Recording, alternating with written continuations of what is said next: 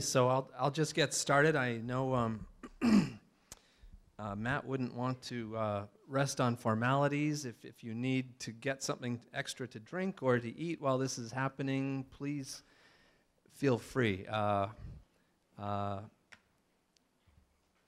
here to remember a wonderful guy and the things he wrote, and I know it would make him happiest if we were just all ourselves. I'm Ted Conover, and I thank everybody for coming on this very rainy evening. I think if we read long enough, the rain may stop. That's my theory.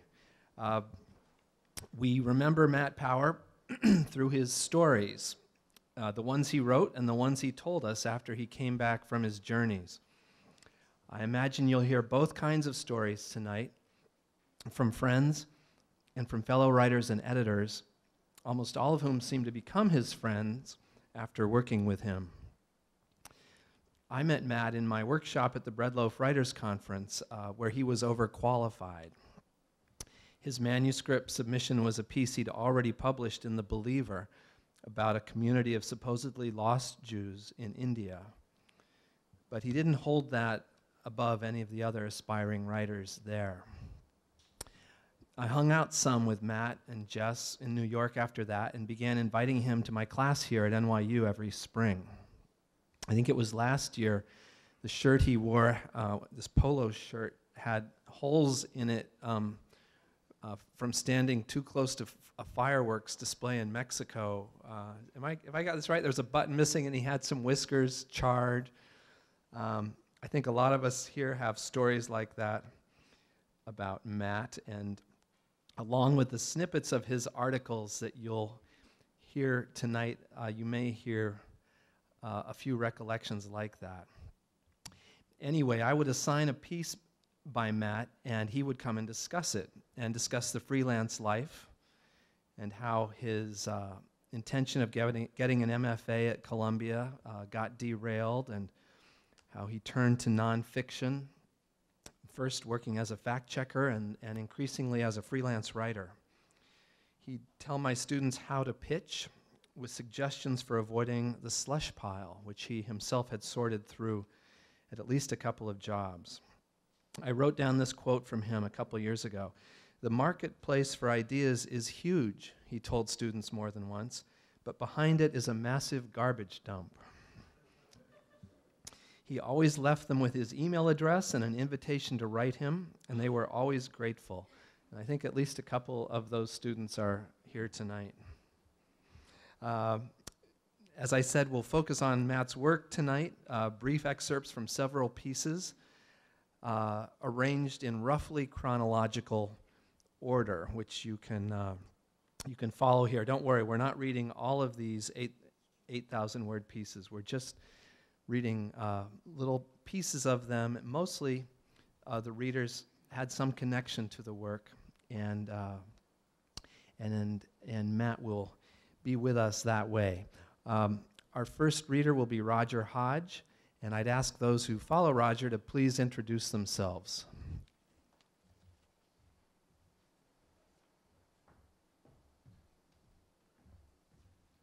Thanks, Ted.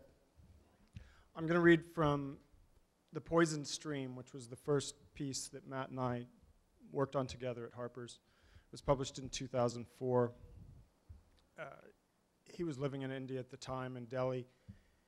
And as I recall, I've lost all my email from that period, but as I recall, I think he just pitched it to me over the phone. And we went through a couple of drafts, just working on structure mostly, and tone. And this is the opening. The months leading up to the monsoon in Kerala are drawn out, hot and dusty. Thirst seems to become the base condition of all living things. Menace permeates casual interactions. The bartering session for an auto rickshaw or a bag of tomatoes is dreaded, seething. Stray dogs, their distended udders slack, lie as if melted next to their unconscious litters. The puppies too hot even to touch one another. Whole villages retract into the vast circles of shade cast by the absurdly pink-blossomed acacia trees. and young coconuts hacked open with sickles and drained of milk pile up like the severed heads of a vanquished army outside the chai stalls. It is to this season that I arrive in Kasaragod, the northernmost city of India's southwesternmost state. It was a 48-hour journey south from Delhi through half a dozen climactic zones and 100 languages. An old Muslim man prostrate across the aisle sent evening prayers west toward Mecca. By the grass shacks of Uttar Pradesh, handmade dung cakes were stacked in geometric perfection, drying for fuel. In the Rajasthani desert, children brought lines of cattle home along dusty roads, and women head-balanced water pots as bright saris billowed behind them, their camels laden with watermelons. Everywhere, games of cricket were improvised. An old tire for a wicket, a ball made of scrap cloth hit with a bat pried from a fence. From the open door of the train, I had seen the vast juggies that grew from the cities like cancer cells, jerry-built shacks of hammered flat oil barrels, tattered plastic tarps, salvaged mud bricks, and liberated billboards advertising thumbs up or fair and lovely, which occupied every available inch of space for miles along the tracks. On the station platforms, mothers with full-blown AIDS reached through the bars of the second-class carriages begging alms. Old men squat, shitting by the tracks as the train rackets by. Children salvage scrap aluminum and plastic mineral water bottles from rivers of sewage. Here were formerly rural people who had fallen beneath the wheels of economic progress, shut out from the shining India promised them in the government's advertisements. They had fled a host of plagues to come to the cities where at least they would not starve.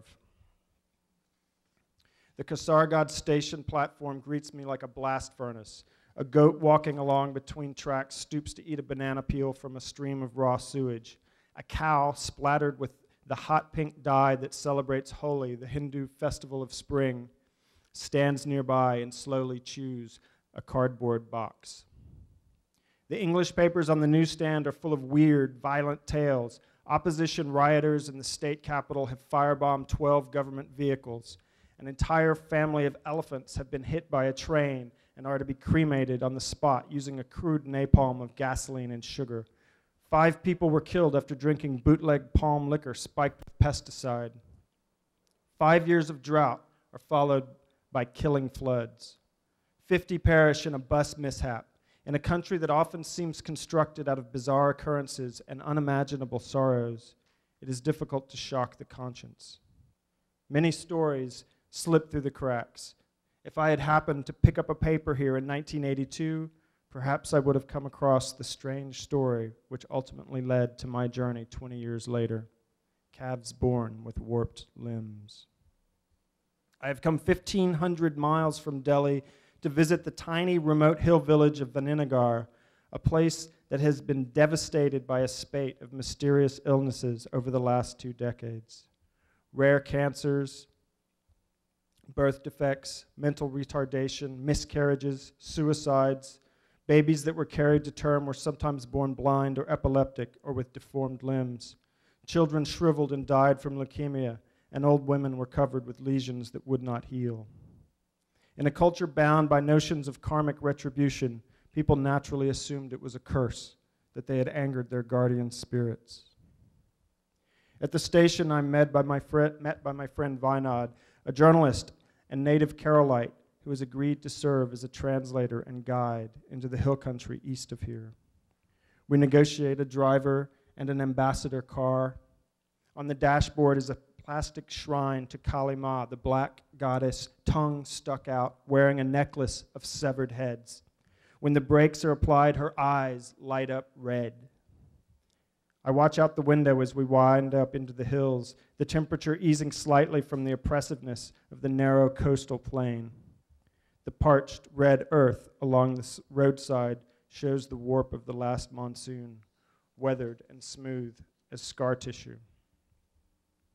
We pass through plantations of tall, thin areca palms, from which the dark red betel nut chewed in the mildly narcotic pan is harvested.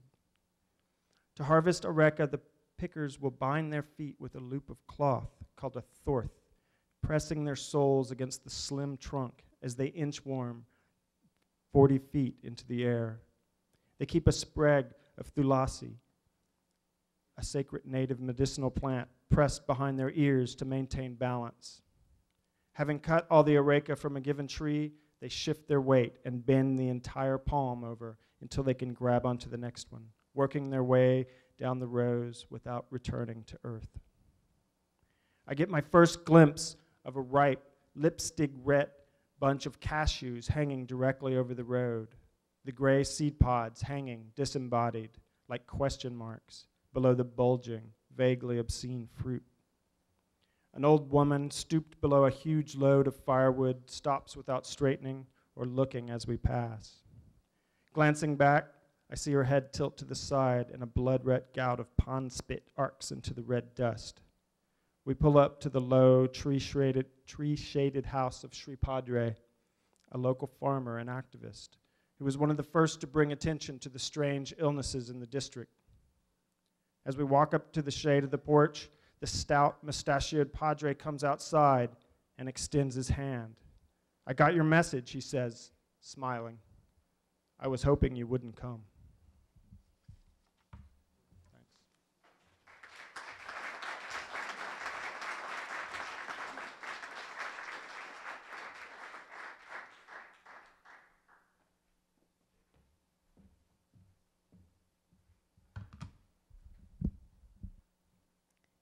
I'm standing on my tiptoes.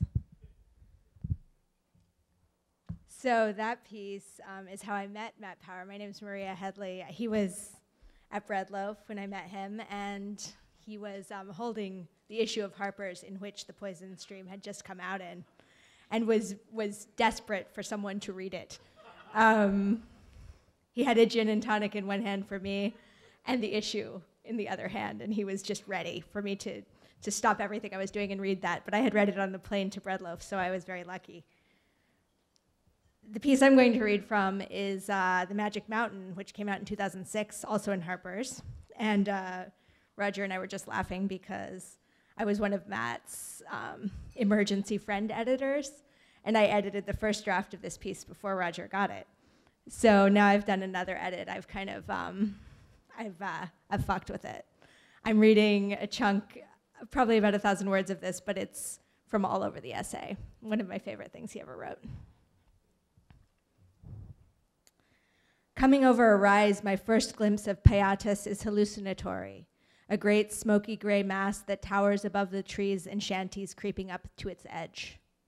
On the rounded summit, almost the same color as the thunderheads that mass over the city in the afternoon, a tiny backhoe crawls along a contour, seeming to float in the sky.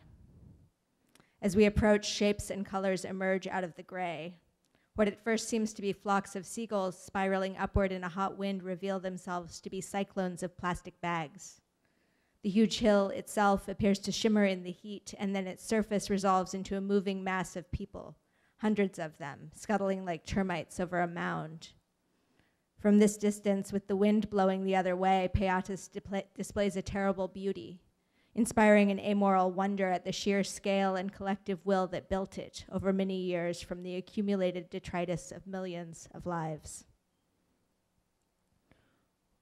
With laminated passes given to us by one of the colonel's aides, we walk through the gate and down the hill. Truck after truck rumbles by, piled high with household and commercial waste from across Kazan. In the tropical heat, the smell of rot and smoke is everywhere. It seeps into the pores and clings to the back of your throat. Our clothes soak through with sweat. We cut through a maze of narrow alleys filled with uniformed school kids and men playing billiards, dogs collapsed under the shade of the feltless tables. The neighborhood architecture is cobbled together out of chicken wire, cinder blocks, rusted tin. One rooftop is made entirely out of liberated street signs. Clade leads us down a narrow trail through the jungle, which in places still edges the slum. We walk across a narrow bamboo bridge and up a steep hill where a group of people, mothers with babies, men with arms crossed, sit in the shade of a military-style tent in which a cooking class is underway. At the foot of the hill lies a half acre of vegetables, beautifully tended rows of lettuce, tomatoes, carrots, squash, corn. A few people rest under a giant star apple tree by a small creek. A pregnant woman with a little boy works her way down a row of tomato plants, pulling weeds. Tropical butterflies flit about. It would be an utterly rural and bucolic scene if it weren't for the rusty jumble of houses that began at the field's edge, towered over by the gray hill of Payatas. The rumble of the bulldozers and the trucks circling the road up its side is a dull grind, and periodically a plastic bag caught in an updraft drifts toward us and descends, delicate as a floating dandelion seed into the branches of the trees. We wave the colonel's passes at the guard, a city employee wearing a fluorescent orange t-shirt emblazoned with the word enforcer. On the back, it bears the message, environmentally friendly, in lowercase script. He waves us through after exacting a toll of a couple of cigarettes. On a steep path up the hillside, a line of dusty scavengers finishing their daytime shifts stumble down with bulging plastic sacks on their heads. The smell increases as we climb, a miasma of rotting food and burning tires. But before long, my sense of smell, apparently defeated, ceases to register the full force of the stench.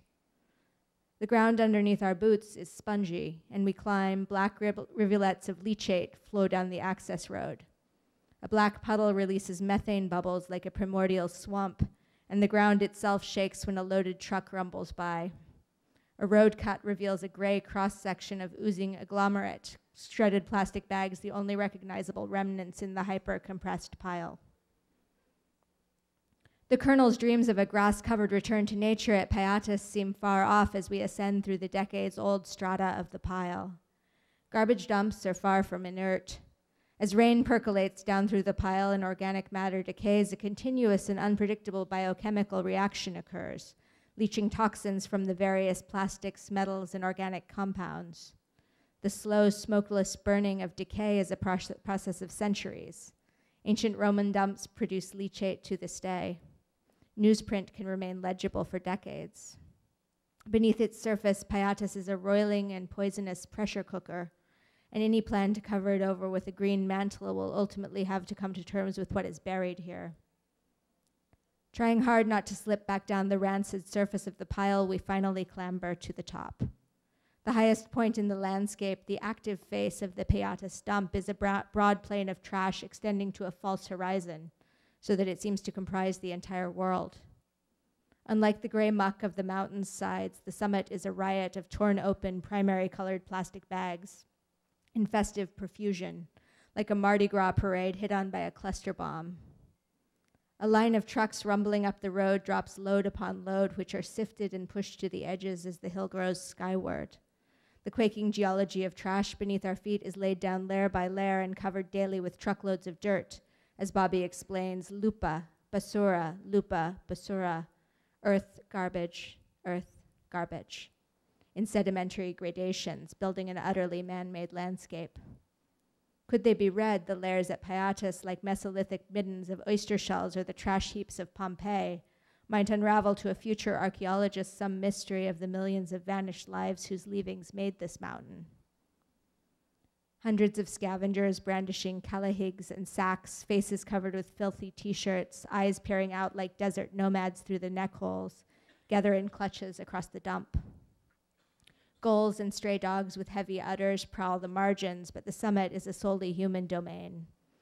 The impression is of pure entropy, a mass of people as disordered as the refuse itself, swarming frantically over the surface.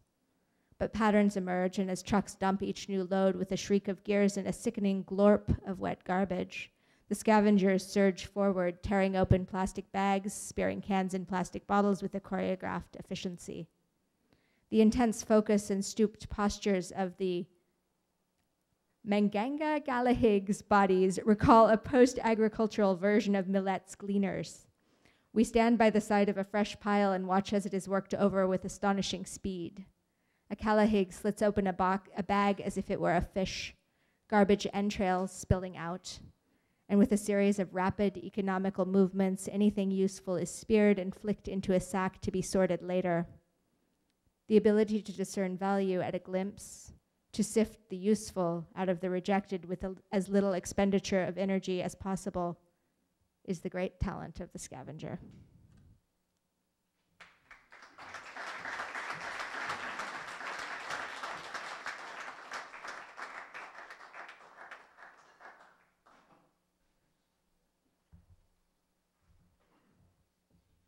So good evening.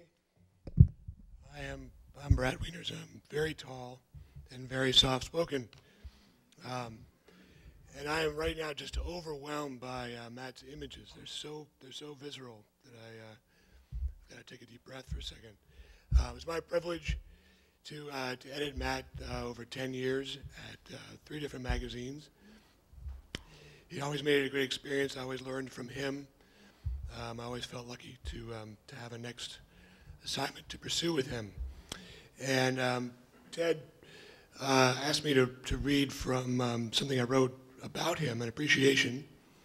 But given that tonight is called What Matt Wrote, I'm going to digress once to tell a story about when someone really, really didn't like something Matt wrote. And then I'm going to finish on something that we worked on together that was probably the best thing that we did. Well, we had our time. So here they are, the K2 cigarettes Matt brought back from Islamabad as a souvenir, and thank you for sending him to Pakistan on no notice. Holding the cigarettes now, I can see Matt's expectant face. He tossed the pack softly in my direction, and then he waited for me to get a closer look and to grin back. And of course I laughed in the embarrassed way you do when you shouldn't be laughing. It was August 2008, and we'd just been discussing his hospital bed interview with one of the few survivors of a climbing disaster on K2, the world's second tallest mountain. We were trying to figure out precisely how the climber's partners had died for an article that I signed Matt for Men's Journal, where I was then the editor. It was a thrilling story, but sad too, and so he broke the grim mood with the official cancer stick of this killing peak. Yesterday made it 7 weeks since I received the gutting news that Matt had died of heat stroke while hiking in Uganda. And like many of his friends, I couldn't believe it, and I still can't. Matt seemed too experienced a traveler to ever become mortally depleted. He had the skill set of a war correspondent, even though he was drawn more to misfits and vulnerable communities than to soldiers in armed conflict. Over the 10 years I knew him, he'd been deep in the Amazon, climbed Mount Kenya, and joined a risk-prone eccentric hunting a tree kangaroo on the remote Pacific island of New Britain. Recently, he'd been embedded with Doctors Without Borders in the South Sudan. And together, we'd parse the seemingly minor decisions that can precipitate bad outcomes in the wilderness with those K2 climbers and with Chris McCandless, the idealist who starves to death in John Krakauer's Into the Wild, a book Matt loved and loved to debate. Before he departed for Africa, Matt posted a snapshot on Facebook of a toothbrush and the serrated knife he'd used to cut it in half to save on pack weight. He knew what he was getting himself into. And so I want to pause there to share the episode I foreshadowed there about the time that John Krakauer wrote to rip him a new one. And it was about Into the Wild. And Matt had been pestering me for a while. He wanted to go do a story where he's going to hang out with the pilgrims who go to the bus where McCandless's body was found. And Alaska ends up being like a foreign assignment, and it's not a small budget. And being an editor, watching my budget, I wasn't sure the full story was there. Not sure of my judgment now on that. But anyway, Sean Penn came along to make a movie. And so now we had the dimension that I felt like we were maybe missing for the assignment to go to Alaska. And he went and he found some people who did not sort of fall in with Krakauer's romance. This was an idealist who was doing everything right and just had a bad twist of fate, but something of a holy fool. And our cover line was the truth about Into the Wild. And this set Krakauer off. And he wrote a rejoinder, and it was so nasty that his publicist, his publicist's boss, his editor, and his publisher spent the next 12 hours convincing us not to publish what he wrote. And it's really too bad because there was, at the heart of it, there was a great debate that Matt had gotten into on the circumstances of McCandless's death. But this was all about who owned the story. And here's the concluding paragraph of that letter. Having convinced himself that everyone who writes about McCandless ends up with an elaborate self-portrait no matter what, Matt Power apparently considered it a waste of time to probe the subject with any rigor. His disdainful assessment of McCandless was based on little more than a handful of perfunctory interviews with unsympathetic Alaskans, augmented by conversations with exactly one person who'd actually met the kid. To round out his so-called research, Power spent less than a day in the wilderness where McCandless perished. Power didn't even bother to trek to the bus on foot, choosing instead to be driven there in the bitch seat of a six-wheeler, making sure that he was back to the hotel in time for dinner.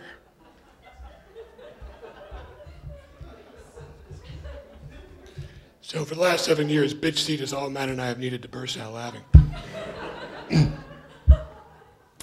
So I didn't know a thing about Levison Wood. This is the guy that Matt went to Uganda to profile. But in the aftermath of Matt's death, I knew I disliked him. But for Wood's pointless Nile trek, Matt would still be with us. Eventually, the misplaced outrage subsided, and I looked him up online and quickly determined that Wood is precisely Matt's kind of super tramp, 31-year-old former British Army paratrooper gamely undertaking the unprecedented and completely uncalled for.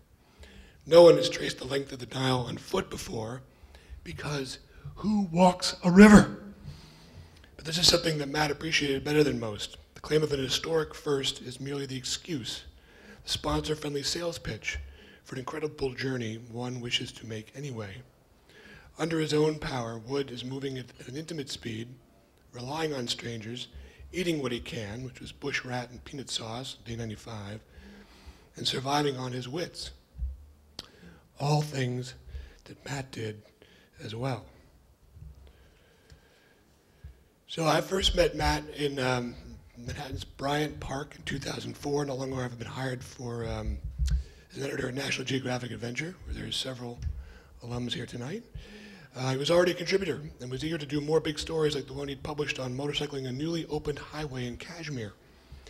Matt was doing a fair amount of radio then, though you wouldn't have guessed it right off. He also spoke softly, and his voice had a scratch in it. It wasn't nasal, but almost plaintive. He was well built, but not imposing, reserved at first, but not shy, a tree hugger, all of which I chalked up to his being from Vermont. He was general store friendly. Near as I could tell, he hadn't changed his clothes a stitch since moving to the city. In memory, he's wearing the same corduroy-collared army green barn jacket and peering over the top of his wire rims, listening for what's funny and what someone's saying. So right after the Southeast Asian tsunami that was December 26, 2004, Matt volunteered to go to Thailand, where at least 5,395 had perished. And before he typed anything up, Matt first did whatever was asked of him on site, including tending to decaying bodies in makeshift morgues, helping families find their loved ones, trying to console survivors. None of which is ever easy, but especially difficult because the outsiders who'd perished there were getting a lot more attention than the locals. And he came back with a moving story, but he first gave of himself, and that's the story that I was referring to. I went back and reread it just last night, and I have a couple paragraphs that I want to share with you.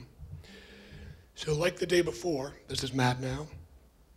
I fall into line of Thai soldiers, just teenagers in biosuits, really, and we walk to the back of a trailer that's loaded with dry ice, and we form a human chain.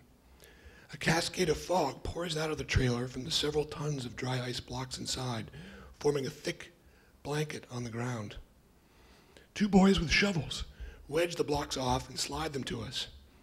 We pass them down the chain, building a wall around 100 bodies laid in rows.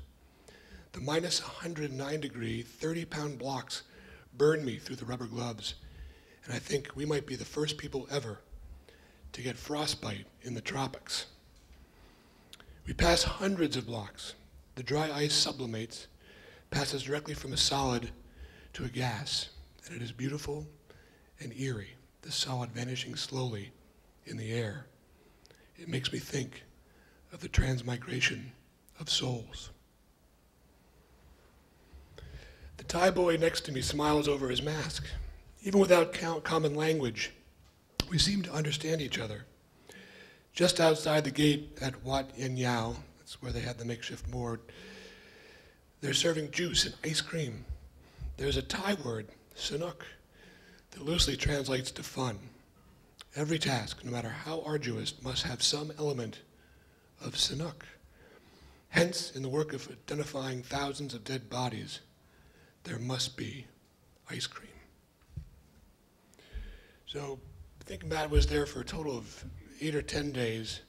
He left the makeshift morgue after 3 or 4, and he went up to a refugee camp where there were 4,000 people who were near to the coast whose homes were just gone. And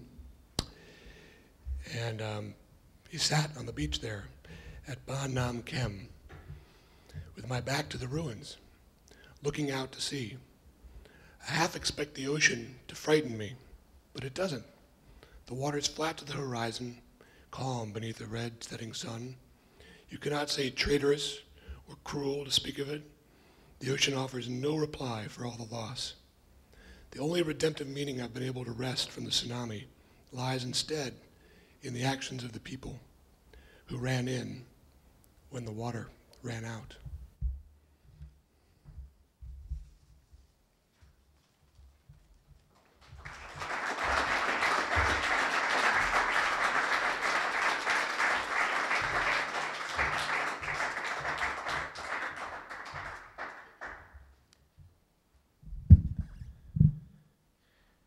It's not often I get to turn a mic down after the previous person. I'm Ted Genoways. I met Matt for the first time at Breadloaf in the mid-90s and worked with him as editor of the Virginia Quarterly Review on a few pieces.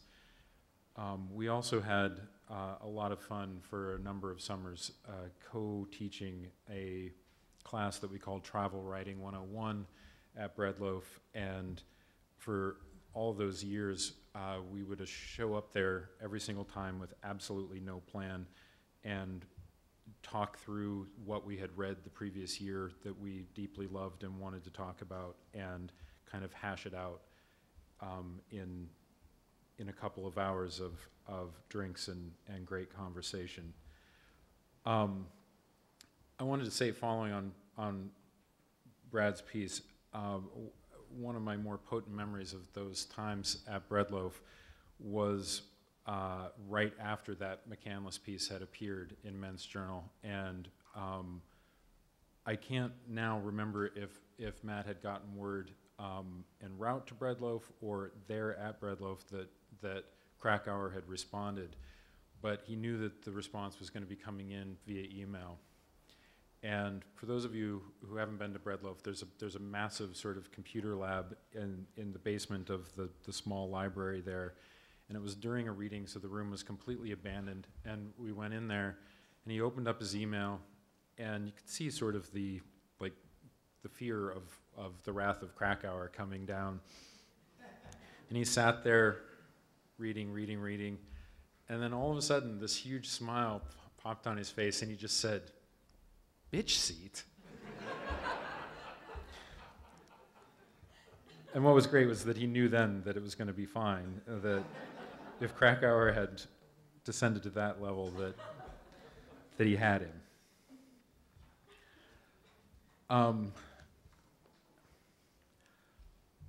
So I wanted to read from the piece that Matt wrote about Brad Will, called "One More Martyr in a Dirty War," that was published in VQR in 2007.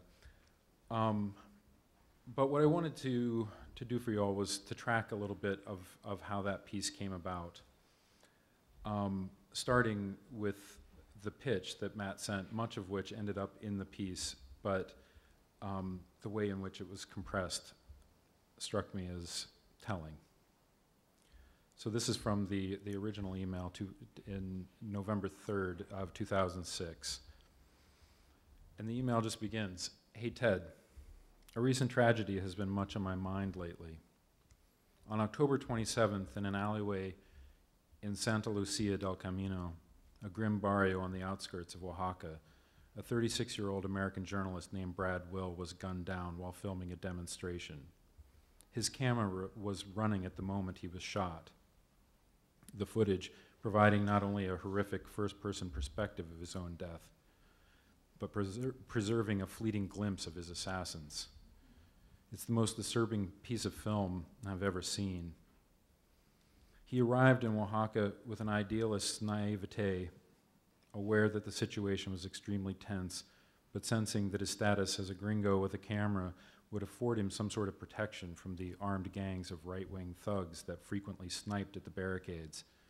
His camera was running at the moment he was shot. Sorry, just jumping ahead in the email. Brad was a friend of mine. We met 10 years ago on the Lower East Side of New York when we were both involved in local activism, fighting for the squatted buildings and community gardens of the rapidly gentrifying neighborhood. We were arrested together more than once, spending the night in central booking, telling jokes and stories to help nudge the hour hand along. I was new to that world, having just finished school, and Brad, 5 years older, was a sort of hero and role model, seeming to know everything and everybody. We were both swept up in a sort of revolutionary fervor. Anywhere there was a mass protest, I would see Brad somewhere in the throng, rattling the barriers, running away from the police. We rode freight trains together through the Appalachians, dumpster dived in New York, and climbed 250-foot Douglas firs in Oregon to save them from logging. On the morning of September 11th, a few blocks from Ground Zero, just minutes after the towers had collapsed, I ran into Brad in a crowd of thousands, both of us fighting our way against the tide of people to try and help out that morning. He was a recurring presence in my life, so much so that even in death, all his friends expected him to just show back up, laughing about the whole thing. Even as I drifted away from activism the past few years and into more mainstream journalism, we would often see each other. In recent years, he became enamored of popular struggles in Latin America and trying to shift from activism to journalism. I saw him this last summer while on assignment on the Mississippi River for Harper's, running into him on the banks of the river where an anarchism conference was being held. He told me he was going down to Oaxaca, that there was a revolution going on there. He wanted to know more about how to make a living doing journalism and felt that it was his calling. I think Brad romanticized the risks, felt like he would get out of Oaxaca unscathed because he had always gotten out of everywhere unscathed. I'd like to write a piece, part memoir, part essay, about the kind of life Brad lived, about what his death means, about our friendship, and the world we both briefly occupied.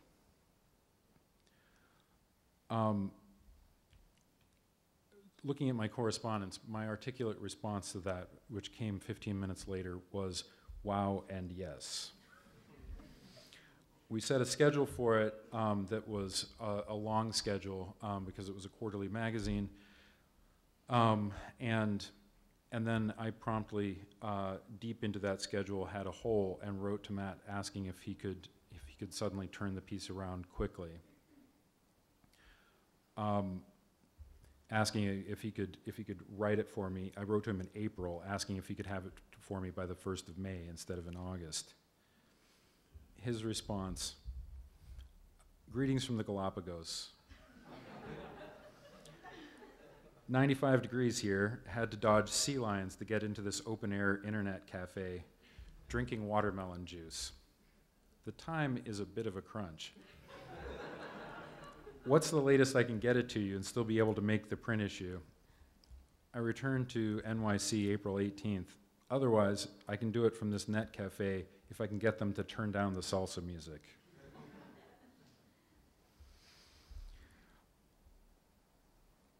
A few weeks later, he wrote, when I was worried about the likelihood of that coming out, and he wrote and said, the piece is going great, very close now. I may give you two versions, one a little more structurally inventive. My roommate, Mark's idea, actually, he's a GQ editor, to have the straight play-by-play of the final video dropped in italics between the background essay sections, have to play around with it and see if it works. Is there time for that? I told him that there was. He delivered it right on time on May 1st. And there was one section that he highlighted, unsure if it should be included. I want to read the section that he was unsure of. As all of you know, this has to do with him writing about by the move in the city to auction off some of the community gardens. He says, I came up with a scheme to climb a tree in City Hall Park dressed as a sunflower. I'd built the costume for Halloween the previous year, a corona of yellow petals made of satin curtain material stretched over bent coat hangers. The idea was to climb a large ginkgo tree at the corner of the park and not descend until the mayor came out and talked to me. Perhaps unlikely, but given our lack of political clout, it seemed like a good attention-getting plan. I scrambled up into the tree at around 9 a.m. on a Friday morning and, sitting on a high branch, put on the sunflower headdress. I sat up there for a while before anyone even noticed. Brad Will, and I, and the rest of my friends milling around on the sidewalk below. But a policeman finally looked up, and we knew we could count on Giuliani's shock troops to overreact. Within a half hour, a dozen squad cars had pulled up, and the scooter patrol and several vehicles of the city's emergency services unit, including one with a large boat strapped to the roof. I was starting to get nervous, and the thought of a night in central booking alone became less and less appealing. I shouted down to Brad, a veteran of the old-growth forest campaigns in the Pacific Northwest. He had much more experience in these sorts of things, asking him what I should do. Well, whenever you come down, they're going to put you through the system, he called up, so you might as well hang out up there for a while and stay free. When the piece was in its absolute final edits, and I had sent, that set of pages where you say, do not add anything to the draft, there's no time for that. It will repaginate everything. Matt sent back a set of small corrections, and then one place where he asked if it would be possible to make one final addition. And this came, as I say, just in the final days, with the note, please add this if there's time and if you think it works. We believed in revolution on all levels, he says, again, speaking of Brad Will. We even kissed each other once in a darkened room at a New York City squat, while both of us fumbled with the same girl and our own idealized notions of free love. The three of us rolling on a mattress on the floor. There was no electricity save for the filtered streetlight coming through the broken paned window, and the noise of the city seemed distant, like waves breaking on a shore. It was one of those hours when the desire to bring justice to the world and the love we held for each other seemed expressions of the same fierce hope. It seemed so innocent, and we were intoxicated with that same sense of freedom and possibility. We both certainly broke enough hearts trying to love that way, but I think this was Brad as his purest self, trying to live by Emma Goldman's maxim, if you can't dance, I don't want to be in your revolution. Flawed, utterly human, Brad loved the world and the people in it, and tried to share that feeling as best he could. We never talked about that night afterwards, but I always remembered it. So I knew that spot well, the smooth skin just below his ribs, where the perfect bloodless hole appeared. I had rested my head there once.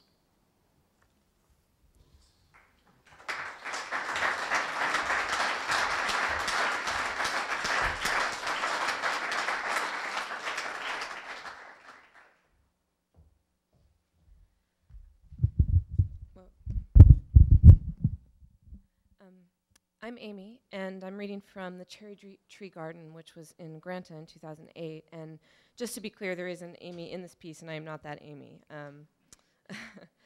It was hard to pick from what to read from this piece because it's a memoir, and There's so many sort of cherished private moments that he's writing about his own feelings and thoughts. And when I was talking with his lifelong friend, Rachel Donadio, today about this piece, she said, you know, I don't think of Matt as the elegiac sort.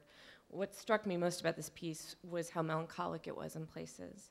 And even though it's very much about some of the things you just heard about, his activism, his climbing trees, there's a great moment where he talks about being put in flex cuffs and dragged into a paddy wagon, and how he was locked up in central booking but had a migraine, and it was the most fun he'd ever had.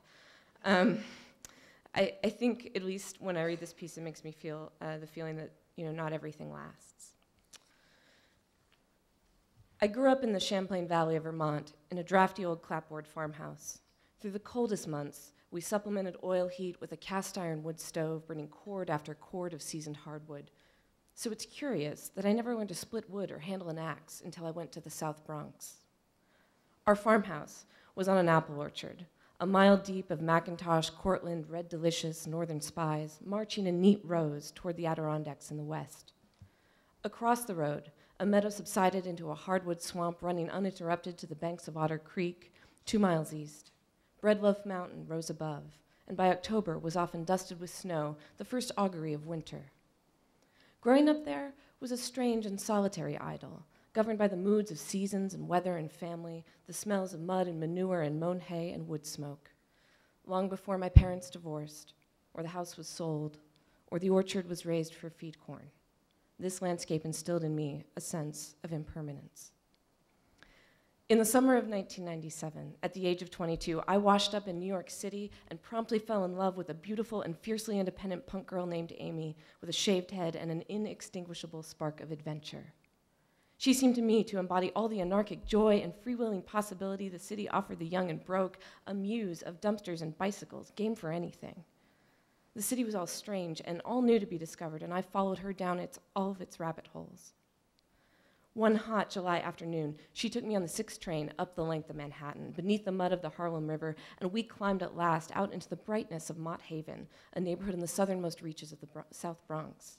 We were on 138th Street, with its yellow and red bodega awnings, and in their shade, old Dominican men sitting on milk crates, playing dominoes, drinking Colt 45 from paper bags with straws. We rounded a corner, and for the first time, I saw the pre-war apartment building called Casa del Sol rising in the summer shimmer like a mirage. Seen from above, after taking off from LaGuardia Airport, Casa del Sol and its triangular lot surrounded by the flow of traffic heading down the Triborough Bridge appeared as though they were being drawn into a tangled vasculature of the city itself, like a blood clot dislodged from an arterial wall. But if you stood in the shade of the little copse of white birches that grew at the sharpest point of the triangle, with the traffic roaring on the expressway above and the rumbling of buses in the city lot, the building resembled a ship. The garden, its prow, slicing through the sargassum of post-industrial civilization. Early colonizers, milkweed, mullein, sumac, forced their way through the surrounding crumbling concrete sidewalks, out of rooftops and clogged drain spouts, and up through piles of tires, Ailanthus altissima, the tree of heaven, less formally known as the ghetto palm, was establishing itself with the astonishing persistence and ingenuity of the illegal immigrant.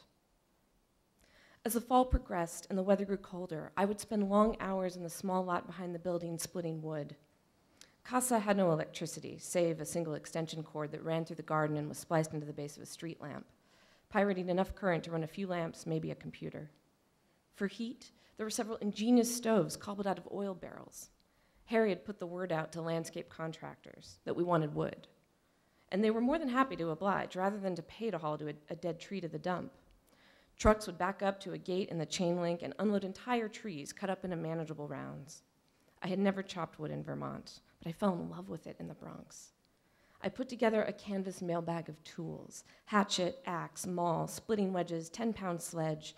With the precision of a golfer choosing his club, I'd size up each piece and set to work, coaxing the wood into stove lengths. A wedge tapped in the center ring of a slab of birch or pine or black locust. A few more knocks with the sledge to set it, then heft, aim, and swing. The weight of the hammer did the work, driving the steel wedge deep into the wood. Usually I would split wood alone, Once, a city bus driver pulled to a stop at the curb, hopped out, and asked if he could have a go at it. If it was cold, breath plumed in the air, the Chrysler Building sparkled in the south beyond the highways and bridges, and the work made it warm enough for shirt sleeves. I'd stack piles by the barrel stove, stoke the fires if they needed it, warmed twice by the wood. I'd listen to the smoke taking up the chimney pipes that ran out the window to the roof. It was all so simple, but it felt somehow defiant, a sort of civil disobedience to ordinary life and the expectations the city imposes on both vocation and avocation. It felt honest. But time finally ran out. The city, which had always owned the tax lien on the building, sold it to an affordable housing group. In December, the police came and evicted everyone at Casa. Bueno was arrested for refusing to leave. That same day, as they sealed up the building, workers hired by the city turned on the long-dormant electricity and started a fire. The decades-long scourge of the neighborhood finally came to Casa. And by the time the firemen put it out, the top 3 floors of the building were gutted and part of the roof had collapsed. The exact cause of the fire, coming so soon after the eviction, was mysterious. I went by Casa del Sol recently to find the building transformed. The brickwork had all been repaired and the long cracks had been sealed. The windows were all replaced and the graffiti and murals blasted away. A security camera pointed at the front entrance. The garden was tended to, but a chain and a lock were on the gate. Has the city changed too much, fallen too far away under the sway of money for anything as strange and magical as Casa del Sol to return to existence? Was that time in the South Bronx just a moment in the far ebb of some historical tide when the land was most exposed and we thought we could claim it for our own? Or do those tides of gain and loss, controlled by some unseen economic gravity, pulse back and forth forever? When I contemplate the answers to those questions, I recall riding my bike at sunset in winter over the Willis Avenue Bridge and into the South Bronx. The long, dusky light silhouetted the blocks and spires of Manhattan and cast long shadows as I looked down at the Harlem River rail yards. The scene was desolate. Weeds grew up between the sleepers and the staghorn sumac, wove itself through chain link and razor wire. From between a string of rusting boxcars, a mating pair of ring-necked pheasants strutted across the barren rail yard. The 2 birds were immigrants, an introduced species made wild again by chance and instinct and necessity. They seemed like exiled regents returning to their kingdom.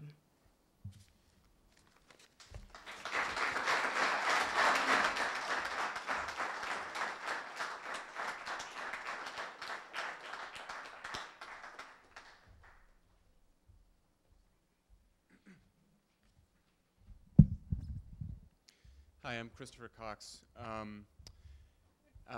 When I left the Paris Review for Harper's Magazine, where I became Matt's editor, he sent me a note. It was very simple. It said, "Welcome to the somewhat dysfunctional and always entertaining family." Working with Matt at Harper's was very much like being in a family.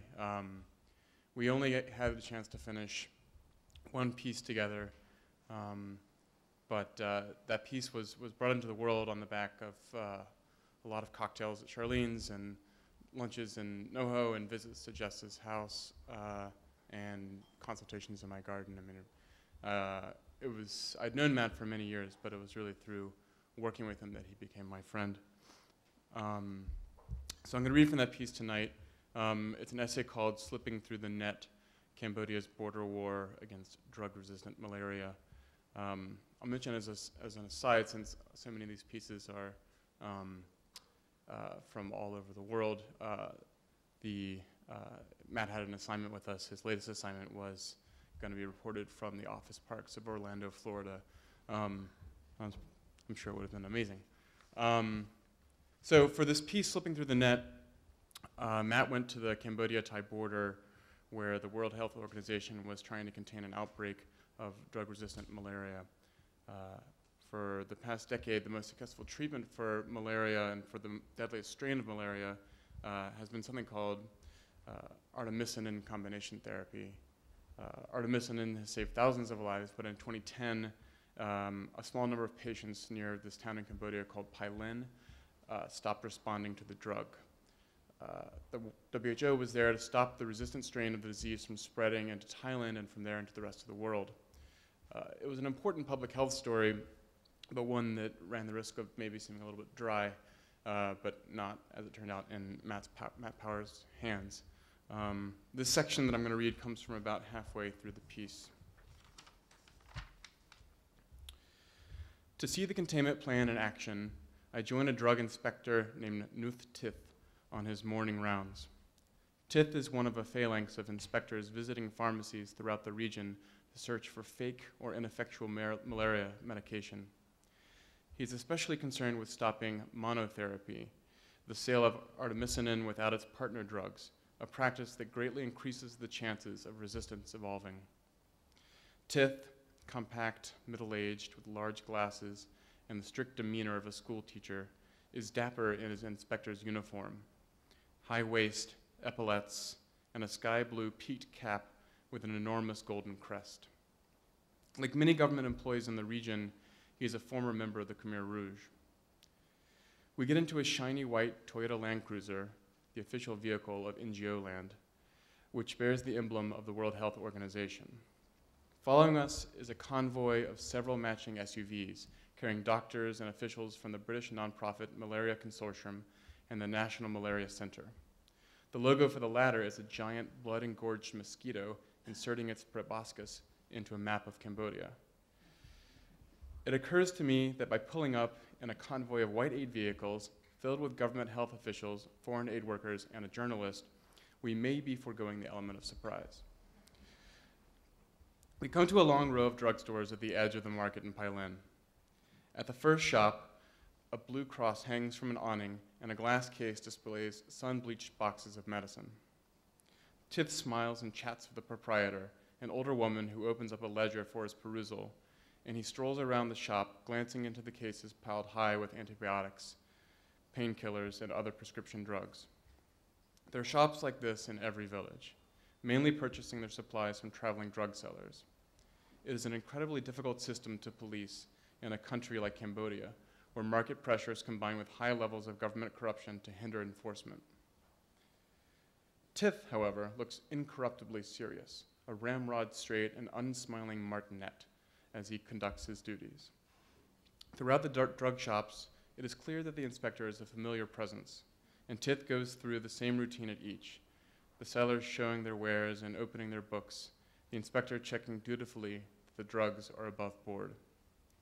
But it is also clear that this system has its limits.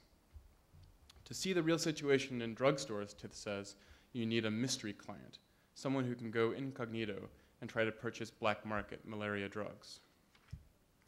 The problem of fake antimalarials has been widespread in Asia for more than a decade. In 2006, investigators from the WHO and Interpol tested 391 samples of antimalarials gathered from across Southeast Asia. Operation Jupiter, as it was called, found that half the samples were fakes. Some pills contained acetaminophen, or the useless antimalarial chloroquine. Others contained toxic precursors of the club drug ecstasy, suggesting that the manufacturers thought fake antimalarials might have a comparable profit margin. But perhaps the gravest threat posed by fakes was that many samples actually did contain traces of artemisinin, possibly included to throw off testing. One of the surest ways to breed resistance to a malaria drug is to expose the parasite pool to an insufficient dose, creating what is known as drug pressure. The WHO learned this in the 1960s when its disastrous program of adding chloroquine to table salt ushered in the drug's failure worldwide. Tith and I and the rest make our way back to our vehicles through the throat-clogging air of the meat market, where catfish lie on blocks of ice and live eels roil in buckets. Unidentifiable bushmeat sits next to bloody mounds of offal. Broad trays offer spiced and deep-fried regional delicacies for sale by the kilo. Frogs, crickets, grasshoppers, water bugs, mealworms, tarantulas. The floor is swarming with 2-inch cockroaches, their antennae whipping robotically. Then I realize they are everywhere, even dropping down from the canvas tarp overhead. One falls straight down the back of my collar and skitters between my shoulder blades as I dance around frantically, trying to shake the thing out. I feel a hand dart up my shirt, and with a quick pinch, the cockroach is plucked off my bare skin. Tith flicks it away casually as he gives me an apologetic smile. The shopkeepers explode into laughter. Thank you.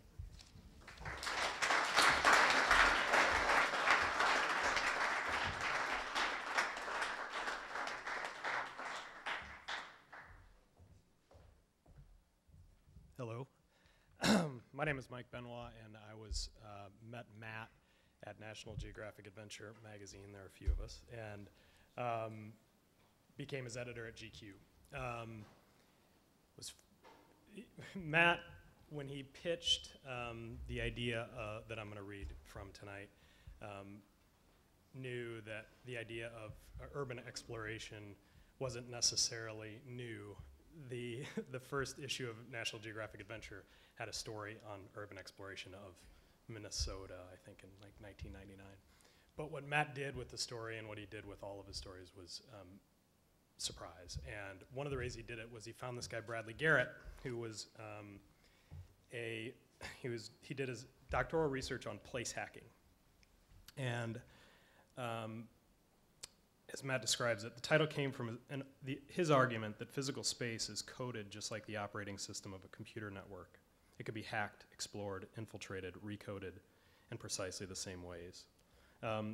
So any sort of doubts I had about whether it would feel new or exciting or whatever were answered pretty quickly when Matt texted me that photo, and then it was absolutely obvious when after the assignment, well, this was also during it, and then after the assignment, texted me this photo when he was hosting some of the urban explorers, and he is perched on one of the gargoyles at the Chrysler Building. So, so I'm going to read from two little different areas of the piece. The following midnight, I found myself following Explow's command of action, climbing after him over a construction fence surrounding a half-built office tower in La Défense, the central business district of Paris. We found the main stairwell and humped 38 stories up, legs burning and gasping for breath. The building, designed by the American architect, Robert A.M. Stern, had the unimprovable name Carpe Diem. We came out onto the darkened concrete roof and then scaled the metal stairs of a looming tower crane, sweat freezing in the now alpine air. In the sharp wind, the crane swiveled side to side like a giant weather vane. Paris flowed and pulsed 600 feet below us, but it was eerily quiet at that height. In the distance, the Eiffel Tower erupted into a glittering laser light spectacle to mark the hour. Several people crammed into the operator's cabin of the crane, which, quelle surprise, still had the keys in it. Someone scrolled through the crane's commands on its touchscreen. I asked them to stop touching the fucking buttons, please.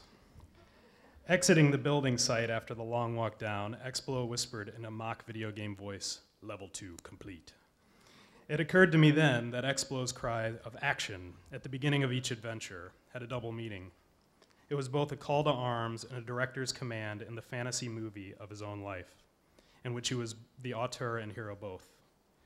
The urbex life is at its heart a form of play, a pressure valve to regulate the atmospheric crush of daily life. Explo, at his programming job, might daydream of a manhole in the floor of his cubicle, of some escape from the mundane requirements of modern society. Once you begin playing this game, the entire world becomes filled with secret doors. So this is, this next chunk is just as, it's just definitely the climax of the piece. So at the stroke of one, the spotlights that bathed Notre Dame Cathedral in a noontime glare were finally flipped off, and a group of singing drunks gathered around the left bank brought out their congas. This provided excellent cover as Explo, Helen, Otter, and I crossed the Pont Saint-Louis and clambered around a corona of iron spikes 40 feet above the Seine. We crossed a shaded park and scaled another spike fence, careful not to snag backpacks heavy with camera equipment and enough mountaineering gear to assault the Matterhorn. We spoke in whispers as we pulled on climbing harnesses and looked up through the darkness at the soaring Gothic buttresses and pinnacles of the irreplaceable monument of world heritage we were about to climb. I felt a twinge of conscience, or rather, something more than a twinge. They warn you in journalism school, or so I'm told, about the risks of going too deep with subjects of your work, of losing grasp of the dispassionate objectivity necessary to report a balanced story.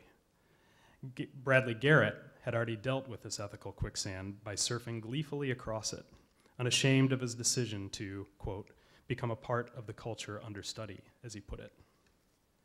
I stood before the same quagmire. It wasn't really about breaking the law, as I'd already done that many times over in two different countries. Standing there at the base of the 850-year-old cathedral, I felt conflicted between my deep desire to climb it and my equally deep desire not to be splashed across the French tabloids, not to mention the French flagstones, as an idiot American who snapped off a gargoyle before plunging to his doom. I should say, I'm going to stop just for a moment. This was the exact part of the story which Jess objected to the most, so her objections are noted. But Explo was already halfway up, and he soon anchored a climbing line to belay us from above. I let the tide of action bear me along and started up the rope using special splunking ascenders attached to my harness. I promised Expo to omit a few salient details about our route from this narrative. Suffice it to say, nothing was harmed in the climb, but the intimacy with the building was startling.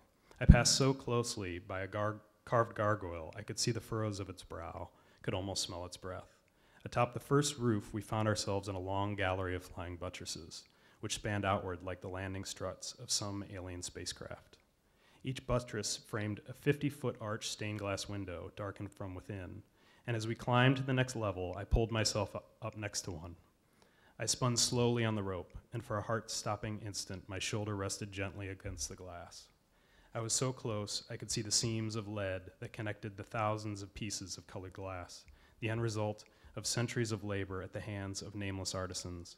I felt in that moment I would rather fall than damage it.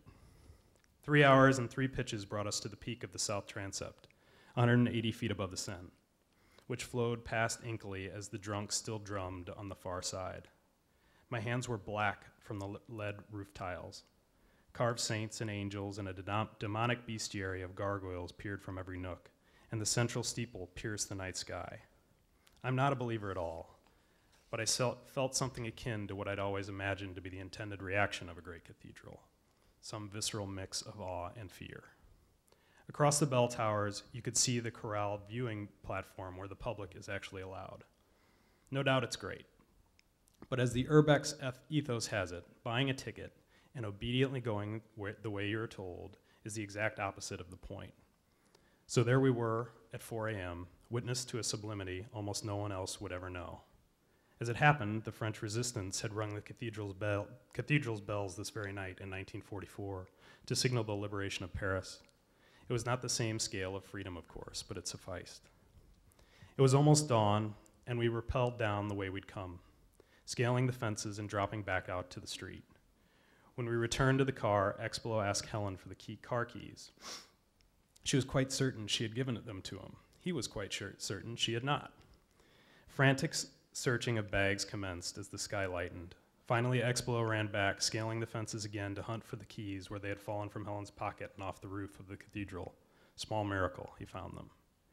We pulled over at a truck stop on the outskirts of Paris, standing in line behind the bleary-eyed and glum denizens of the morning shift. Helen surveyed the scene in dismay.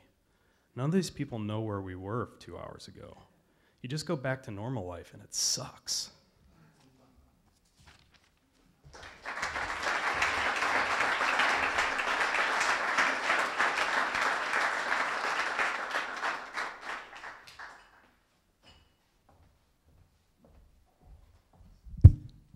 Hello, I'm Matt's sister Elizabeth. I wanted to just talk for a few minutes about the award that we're setting up to give you a little more information on that. And I wanted to start by sharing actually a brief section of a tribute that in some ways kind of is the undercurrent to why we wanted to establish this. Among the many wonderful tributes that were written about Matt in these past few weeks was a touching blog post written by Justin Noble. And he acknowledged right up front that he didn't know Matthew. He didn't have a personal relationship, as many of those who are here today and many of the editors and friends really had established. But he credited Matt as being his inspiration. Justin wrote, "I found Matthew's writing as a young man, my pockets stuffed with scrawled up notebooks, my mind addled by how to turn the scrawl into that thing called writing, that thing I could do for a magazine or a newsletter or a pamphlet or anything really. I wanted to scrape together a living and a life with nothing more than a pen and a pad and a burning desire to make journeys. Matt was notorious for motivating aspiring young writers, providing them with counsel, encouragement, and connections. He wanted others to live their dream, pursuing stories that mattered. And he wanted these writers to realize, as Justin wrote, the way to do it was to just do it. And as we thought in these past few weeks, really I think in a way to find something constructive to do during our grief and shock, to find a way to pay tribute to what Matthew lived, what he wanted to accomplish, and what he saw in so many of his fellow writers, which was this passion for writing. I've been incredibly privileged to work with Ted, thank you, and Jess, Roger, Brad, and so many others, and the administration and team here at the Arthur Carter Journalism Institute to really envision this legacy tribute for Matthew. The idea is that the Matthew Power Literary Reporting Award will support promising writers early in their careers with support for their work, for their travel, for the reporting, for the pursuit of the story, to provide them the opportunity to write and to live that dream. Recipients will be selected annually through a national competition, and a selection committee will serve as a panel, both of faculty here at NYU led by Ted Conover and also among the writing community of writers and editors, with really the goal of supporting and encouraging the selected writer to pursue a story that was similar to some of the stories we've heard here tonight, that characterized Matt's work, that brought the world to us. And brings the world to us so that future generations of writers will bring those untold stories of the human condition to us in our living rooms where we might be cozy out from the rain, away from where this might be happening, but bringing it to our minds and to our experience. So I really just wanted to say thank you tonight on behalf of my family and behalf of Jess and for the time of the readers here today, but also the effort within the community to help us honor Matthew with this award, to spread the word about it, and also to encourage people to apply, to be selected, to pursue their craft and their dream, and have a chance to tell the stories that we want to keep hearing in Matthew's memory and in his honor. So I just want to say thank you.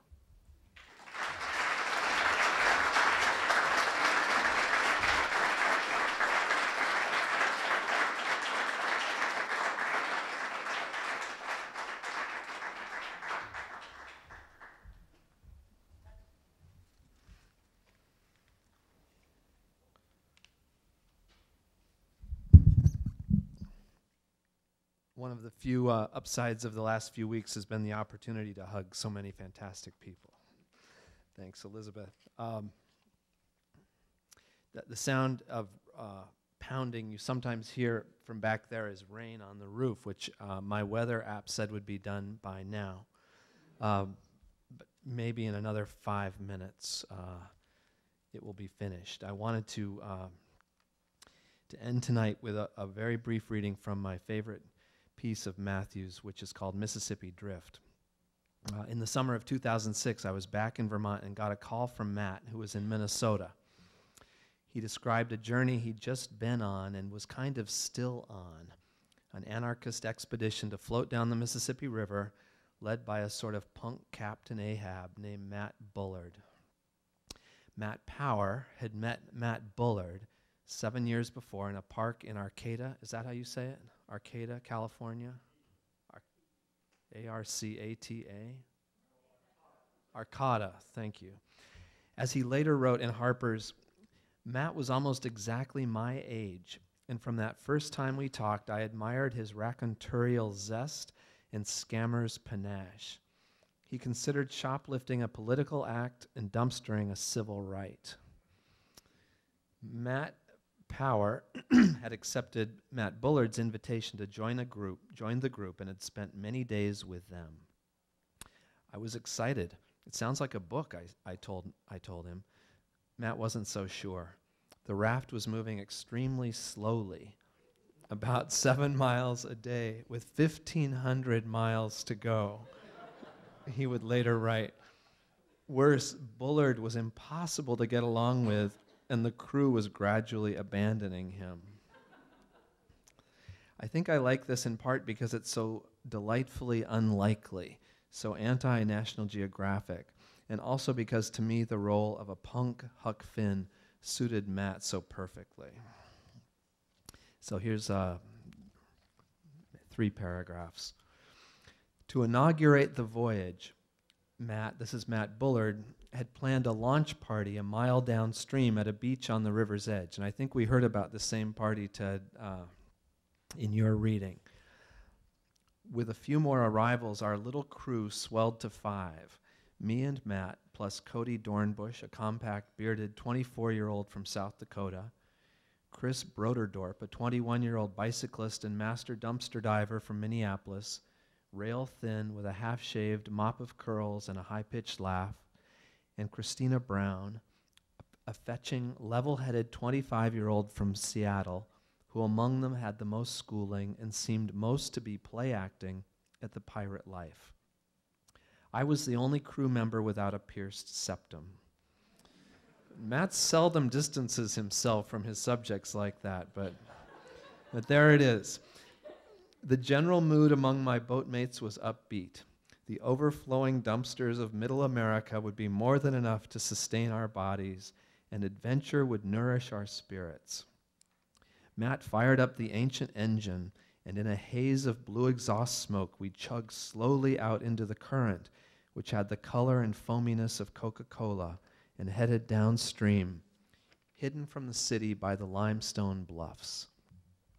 The abandoned mills around the Falls of St. Anthony, the falls that had brought the city here, had been converted into million-dollar condominiums. The Minneapolis-St. Paul Metroplex, tidy and forward-looking, seemed to have turned its back on the river that birthed it. The party, advertised among the local punk scene through word of mouth and printed flyers, commenced at sundown. The raft was hung with Christmas lights, and a driftwood bonfire blazed on the sand.